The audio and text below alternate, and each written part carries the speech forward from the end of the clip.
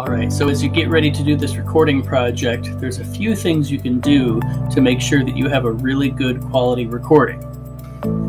Alright, the first step is that you have to wear headphones. You can wear big headphones like this, you could wear smaller earbud headphones. Either of those are great as long as you can hear the metronome in your ears and not through your speakers where your microphone is going to pick it up on your Chromebook or your laptop. I would also suggest that you use a wired set of headphones. Wireless headphones tend to have a little bit of a delay, and that's going to cause you to play out of sync with the metronome that you hear in the earphones.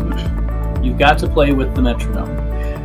This is going to help you play with a steady tempo so that when all the videos get put together that they all line up and play in sync.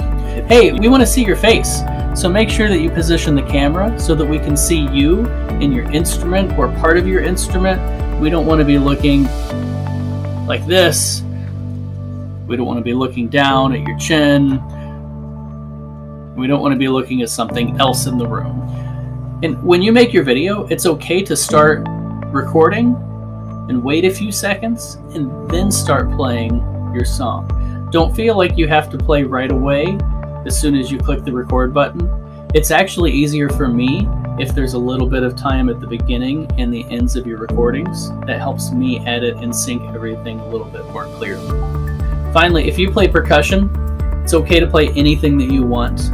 I know you all had percussion assignments and specific things to play. If you want to play the same thing, go for it. If you want to try a different part, that's totally okay too.